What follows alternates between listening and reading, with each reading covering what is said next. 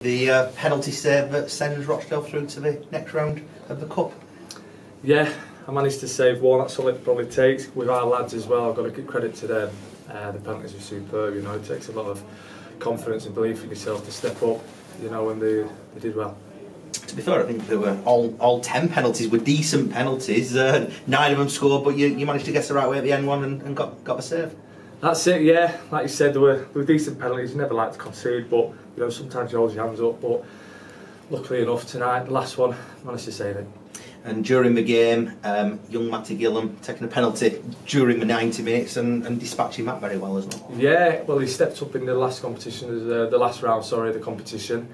And he's took a couple in training, and he's composed and quite a classy finisher. The manager likes to bring